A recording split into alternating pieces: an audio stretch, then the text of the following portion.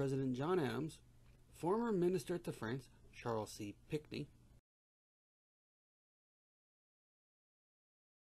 former U.S. Senator Aaron Burr, Vice President Thomas Jefferson.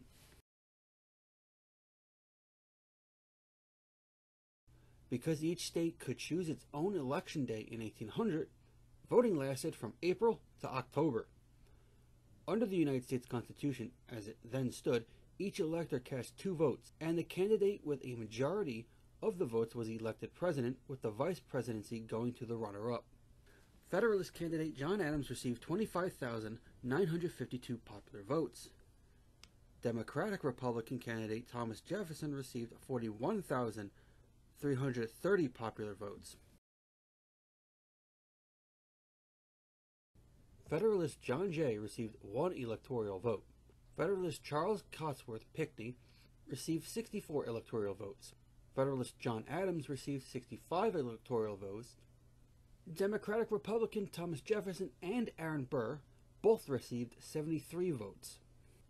Because of the tie, the House of Representatives would each cast 1 vote in their own contingent election. So in February 1801, the members of the House of Representatives balloted as states to determine whether Jefferson or Burr would become president. There were 16 states, each with 1 vote. An absolute majority of 9 was required for victory. Thomas Jefferson won this contingent election with 10 votes to Aaron Burr's 4 votes.